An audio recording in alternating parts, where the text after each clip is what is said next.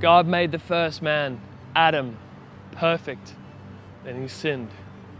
This price is death. God accepted payment in one spotless sacrifice. That perfect lamb was Jesus Christ.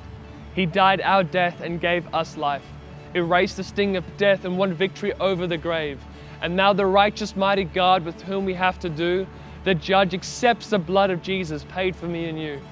And though in sinful bodies we still live here on earth below, tempted, struggling, worn, despaired, can't tell which way to go, our position up in heaven is perfect. Our slates are made clean at last. His blood is paid for all sins, future and past. That's why good works aren't spawned by duty, but by faith and love. Our debt's been paid, salvation made, our seat secure above. God sees the books are balanced, our debt is satisfied. We cannot balance them more by penance, we have tried. We cannot pay more on account. Christ paid all that was due. We're in His debt, and we praise Him alone for what alone He could do.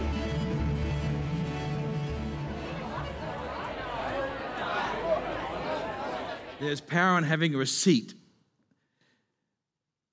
Have you ever been in a department store, perhaps buying clothes, or more likely you're with your wife while she's buying clothes? And after an hour, more like 2 or 3 hours, okay, we march to the register with the clothes, we pay for them, and the important piece of paperwork they give us is our receipt. We take the bags off the counter, and we head out the door, ready to eat or do whatever else we need to do. But as we are walking out of the store, and as we're about to go through the doors, there's this buzzer that goes off.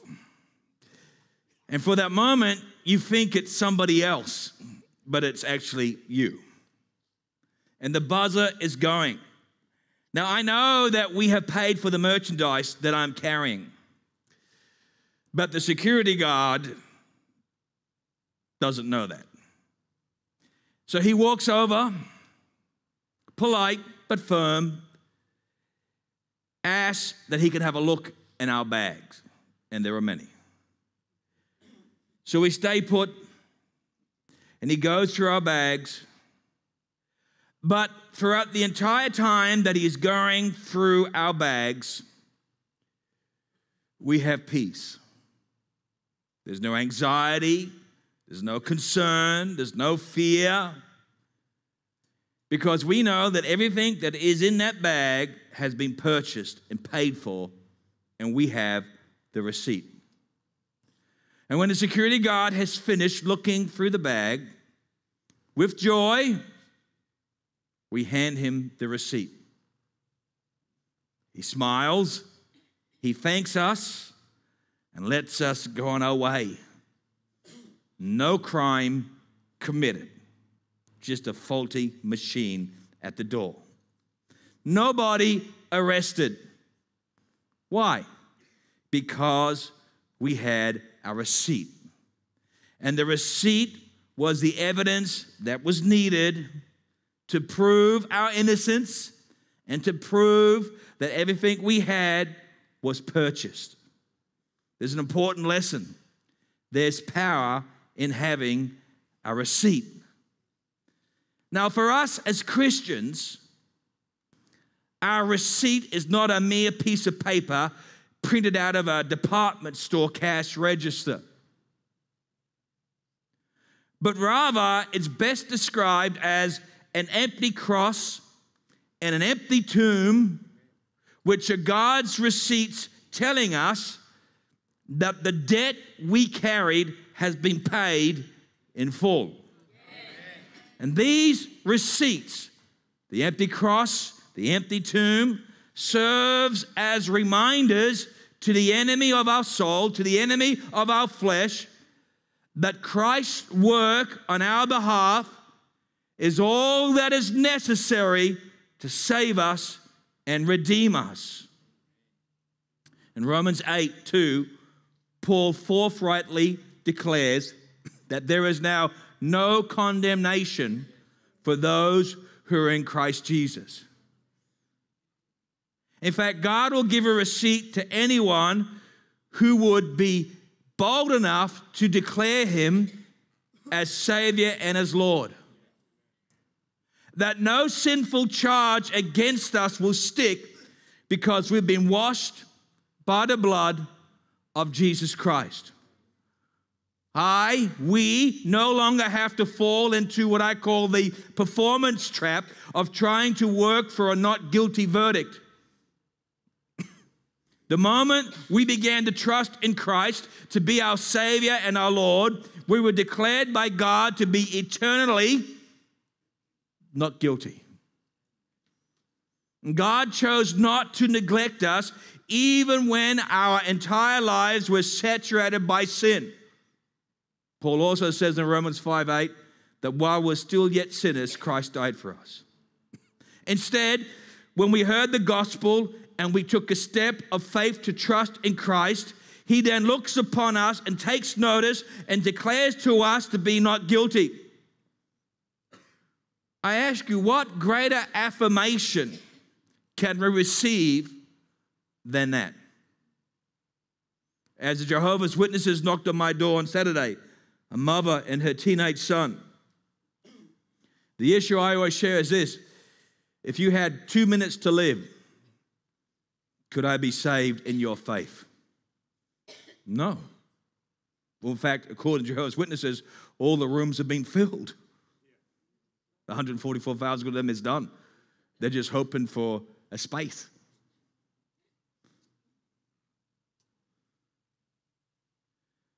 Paul said, we now have peace with God through our Lord Jesus Christ. And the peace that we have in Christ is a fact. It's not a feeling that fades over time. Inside the performance trap, we're prone to feel the failure, which looks to remove the peace between God and us. When this thought takes root in our minds, we can minimize God's peace to a feeling because we no longer want to believe the fact of an empty cross and an empty tomb, but rather we need this feeling.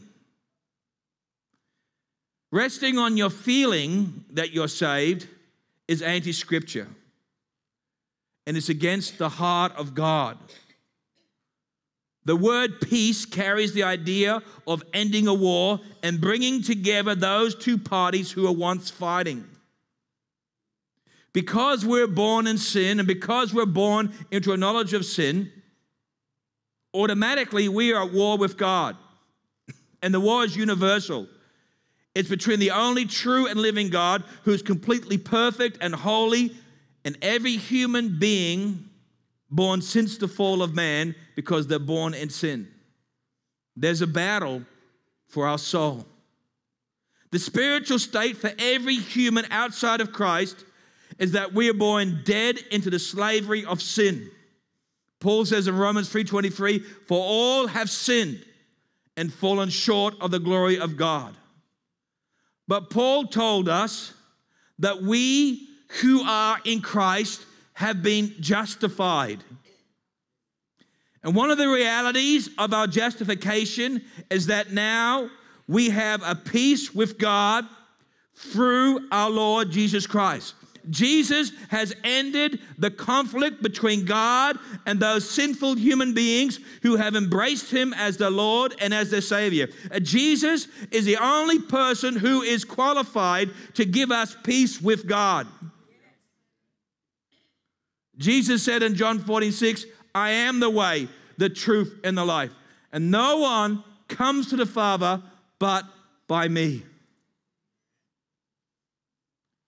According to the book of Isaiah, chapter 9, 6-7, it says that Christ is the Prince of Peace.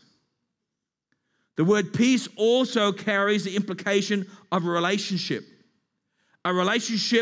with perfect harmony that cannot be disrupted. And since we know that we have been justified, and since we know that we have harmony with God through Christ, we can then allow God's peace to rule in our hearts, knowing that our relationship with him is perfectly protected. It's not on your feelings. This feeling of protection, when realized, is called the peace of God. There is a peace that comes from God that he wants to bestow on all of us through whatever things we go through.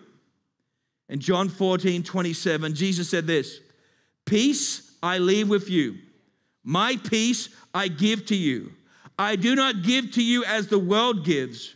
Your heart must not be troubled or fearful." How many of us allow our hearts to be troubled or fearful about what this world attempts to do? But my Bible says that Jesus is the Prince of Peace, and his peace he has given to us. And this peace that Christ gives us is unlike any superficial and temporal peace that any person, place, possession, or position can be given to calm our restless hearts. Lisa, can you come up for me?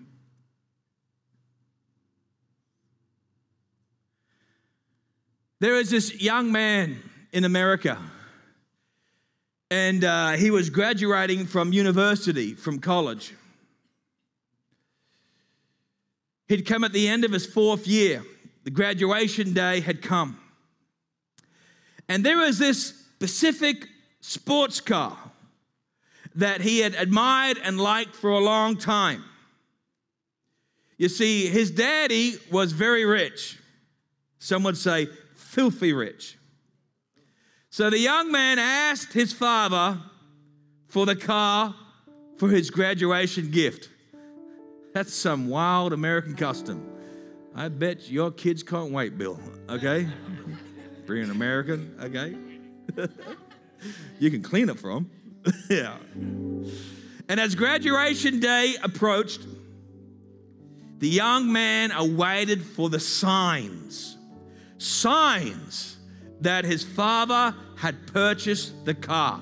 He had done his part. He had done his 4 years. He had graduated. He has his degree. He was waiting. Finally, on the morning of his graduation, his father calls him to his office. And his father says, "Son, I am so proud of you, so very, very proud of you." His son thought, awesome. Then he handed his son a beautiful wrapped gift box. The young man is curious. He tears open that gift box and he finds this brand new, beautiful leather Bible. The boy is angry. He raises his voice in anger at his dad. And he says, "Dad, with all the money you have, with all the wealth you have, this is it? A Bible." Now, it affected this boy worse than you can imagine, because he stormed out of that house. He left the Bible and his dad, and he went on to his career, out of state, moved on. A job was waiting for him in graduation. The tragedy of this story is that years went by. This young man became very successful in business. He fulfilled the American dream. He had a beautiful home. He had a wonderful, beautiful wife and some new little babies. It was only during that time, as a young father, that he felt the anger subside. And he thought, I need to talk to Dad. It's been too long. I need to talk to Dad. And he thought, I know, I'll go back home. I'll visit with him. I haven't seen him since my outburst on graduation day. And just as he was making arrangements to go back to see his dad, he got a phone call. His dad had suddenly passed away, but had left all of his possessions to his son. When he arrived at his father's house, he was broken. There was a sense of loss. sadness filled his heart. Instead of being joyful, of reconnecting, it was a tragedy of not telling his dad, I love you. He began to search for his father's important papers. And as he went through his dad's office, he saw the box that still had the brand new Bible that had never been touched. His college graduation gift, just as he had left it years ago.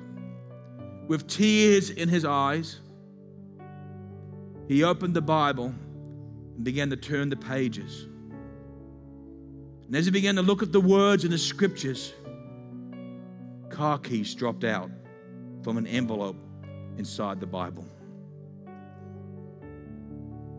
And on the car keys was a tag with the car dealer's name. The same car dealer who had the car of his desire. And on the tag of the car keys was the date of his graduation with 3 words, paid in full. Jesus Christ is the Word of God.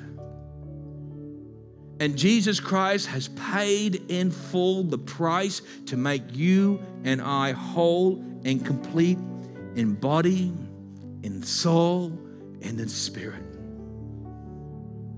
The keys for all that we are looking for are in our Bible. Jesus is the Word. Jesus is your Word. This life will promise you a lot of things. This world will promise you so much. But only God can deliver. Only God can deliver. There is no perfect earthly father. Every earthly father will make mistakes. I do, and I have. But my job is not to be a father to take the place of the Father, but rather as a father to lead all those who are entrusted to me to the Heavenly Father. And there's only one way, through the cross that's now empty and through a tomb that's now empty.